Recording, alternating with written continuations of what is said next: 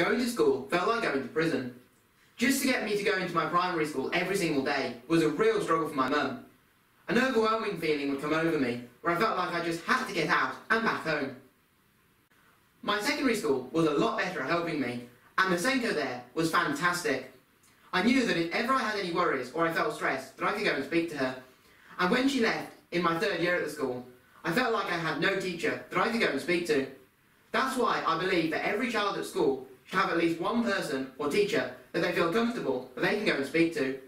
Because it stops you from bottling everything up until you get home and makes home life a lot less stressful. I am determined to succeed pursuing my passions and will persist until I do. You can achieve whatever it is you want to do. If you have determination and put in the hard work, then I believe you can achieve absolutely anything that you put your mind to.